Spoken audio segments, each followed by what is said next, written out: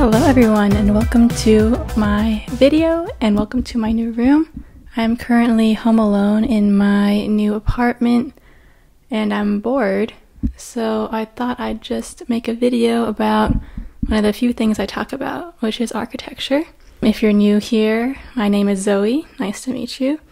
I'm a second-year architecture major studying at Cal Poly. School starts in about 2 days, so I should probably be preparing, but instead I'm making a video about something that wasn't really talked about when I was in your shoes, probably, which is making a high school portfolio while applying to college.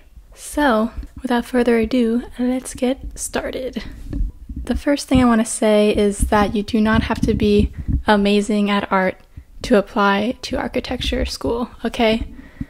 So hopefully that calms you, because I know that I'm not that great at art and I was very insecure about that while applying, but it's okay, it worked out fine because, well, actually Cal Poly doesn't need a portfolio, but that's okay. My main thing is that you do not have to be good at art to have an architecture portfolio, because this is not an art portfolio, okay? It's a design portfolio. So don't be too hard on yourself if you can't draw or paint. You just want to make sure that your portfolio shows your creativity and how you solve problems, because as a design major, you're always going to be thinking of solutions. Your portfolio wants to show your process in doing that, you know?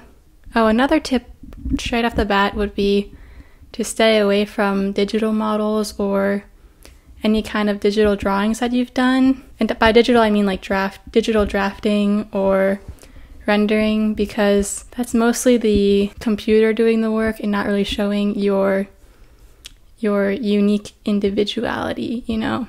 Like a bunch of people can make a box on Rhino or CAD or whatever you're using, but not everyone can draw a box like you, right? All right, let's just open up my portfolio. Oh my god. I haven't looked at this in so long, but wow.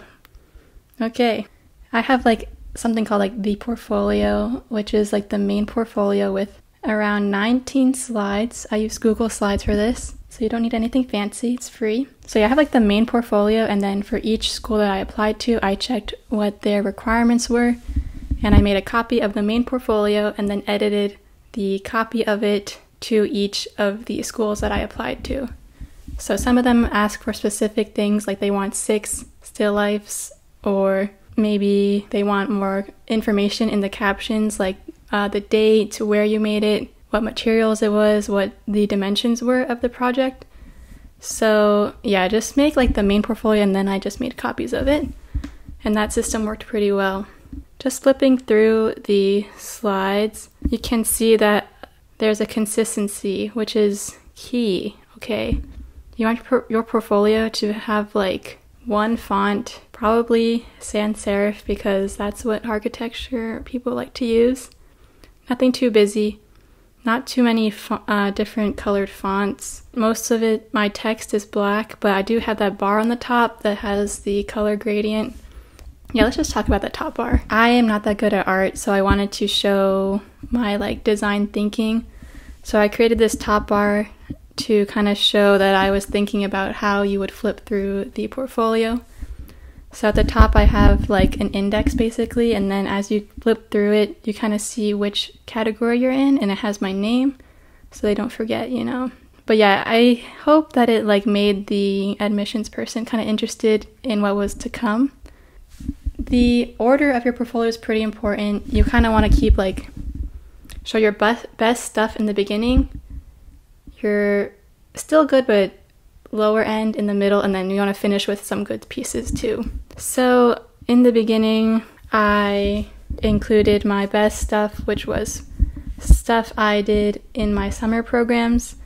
This one, as you can see, was in Syracuse, and I just put a little caption, a title. I would get creative with the titles because that can show your creativity as well. You don't want to just call this like model. You want to like say something more about it. Like I called this one Unravel because like the concept behind the model was that this form was like unraveling itself into like, I don't know, it's kind of hard to explain, but that's kind of off topic. So yeah, and then I have this one, kind of a different project. That was like a final model. And as you can see, as you flip through, it's almost the same. But yeah, I have like the big picture and then 2 little pictures on the side. They don't want to be overwhelmed, so I would have 3 pictures maximum on each slide. Like, try to choose one if you can, but I wanted to show different angles. Oh gosh, I would not do this. See how this corner is not aligned? Yeah, I would put this corner up here and like make this aligned. But I guess since this picture is pretty long. But next, yeah, so I have 4 architecture things that I had. And then this page is important too because it shows the study models, which is something you'll be doing a lot in architecture school. So if you have anything that like shows the process of you making something, I would include that as well. So these 3 pictures are kind of showing different configurations I had, and I was explaining my different ideas and what project they were from previously. Next is my still life. So oh god, this is so crusty looking. Oh my god. Alright, yeah, still lifes are very important in your portfolio because it shows that you know how to represent real life because, well, like the majority of what you'll be making in architecture school is not fantasy. It is going to be grounded in real life, like you're imagining yourself actually building this. So yeah, still lifes are very important. You definitely will be asked to include a lot of still lifes in your portfolio. This one was a pastel, this one was acrylic, this one was pencil, and a pro tip is just to call things like sketches or like quick study, even if it took you like an hour to do it, because yeah, they don't know how long it took you. So if you can say you did this in 10 minutes, you know, actually probably don't lie. No, I didn't say that. Never mind. But yeah, oh my god, this is so bad. Oh my god, did I include this? Alright, this was acrylic. This one's acrylic. Pen. Oh, here's another thing. If you're doing still lifes, make sure that you include the surface that your objects are on. So I have this line here showing that's the borderline of the table. They don't want just like floating objects. And I kind of liked this because, you know, everyone kind of does a still life of a shoe.